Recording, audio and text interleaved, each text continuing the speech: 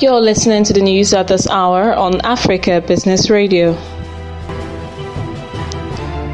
Research and public policy think tank Courts Ghana, which has petitioned the Public Utilities Regulatory Commission to reduce electricity tariffs to reflect the current cost of generation, says the call is valid despite the newly announced interventions by government. Lifeline customers of electricity are to enjoy free power for 3 months, whereas all other consumers will see a reduction of 50%. The group argues that in the light of the falling prices of fuel on the world market, it is fair and reasonable for the PURC to consider a tariff review to give relief to businesses and consumers.